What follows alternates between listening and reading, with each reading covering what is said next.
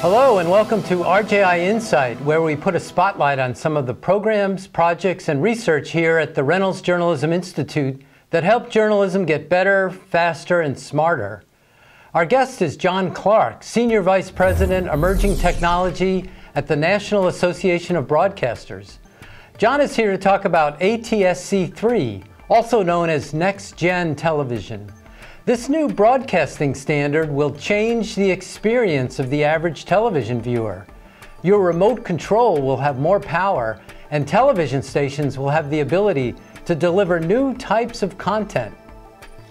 Welcome, John. Thank you. Tell us what is ATSC 3 and why should we care about it? Fair enough. So ATSC 3, for those of you who are writing it down at home, you can actually write down NextGen TV. That's generally what it's referred to as. ATSC 3 is the actual broadcast standard, but you'll more often hear it referred to as NextGen TV. And it's exactly that. It's the next generation of broadcasting, specifically the broadcast signals, the over-the-air signals.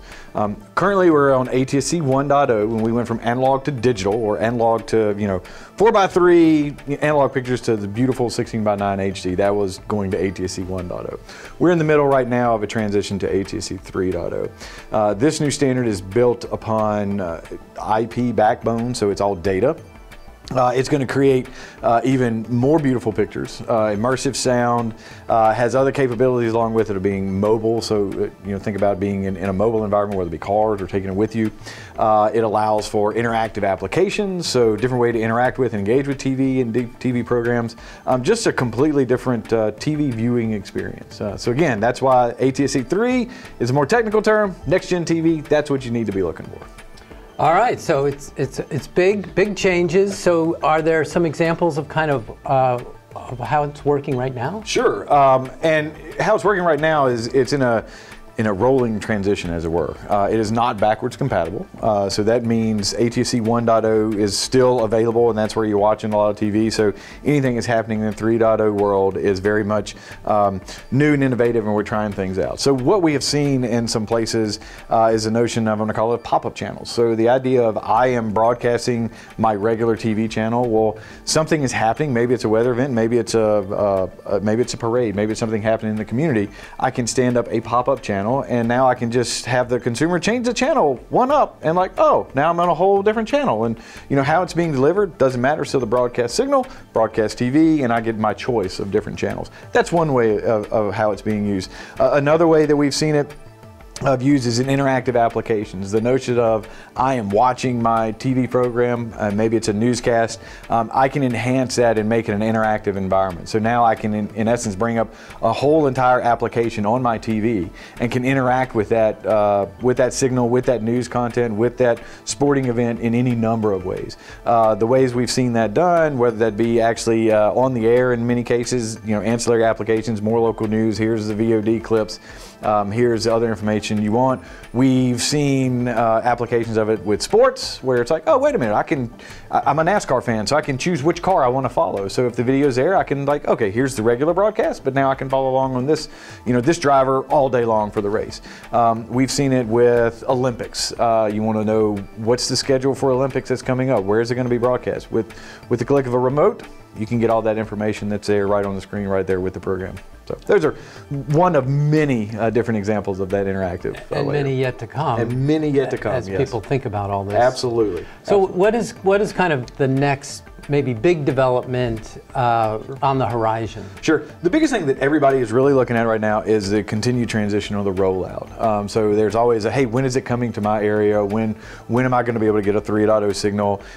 If I have a TV set, which by the way, if you go and buy a TV set now, you look for the logo, NextGen TV, that's how you know it's capable. As of mid-October, roughly 70% of the US households now have the ability to receive a ATSC 3 signal. So the notion of what is the big development, it is the transition. It is in this period of the next couple of years of actually rolling out.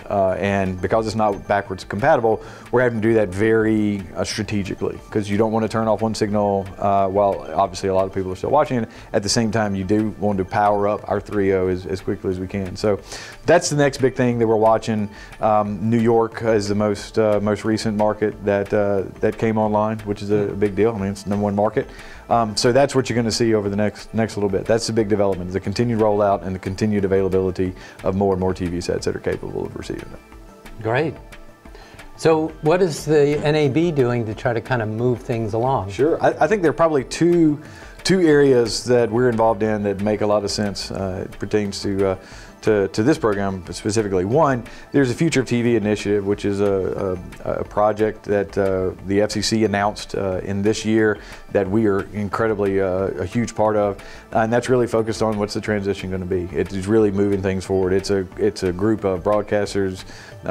It's a group of policymakers, broadcasters, computer and electronics folks, a lot of people that have a part of the ecosystem, and focus on 3 areas basically. What is the backwards compatibility? How do we make sure that when we transition, we're taking care of that no one's going to lose a signal, that everybody's going to still have access to all to TV that they want. The second is the transition, managing the transition. Let's move forward. Let's make sure that happens smoothly. And what does a post-transition role look like? How does that look? So that is a big area that the NAB is certainly involved in. Again, from a huge, industry-wide initiative.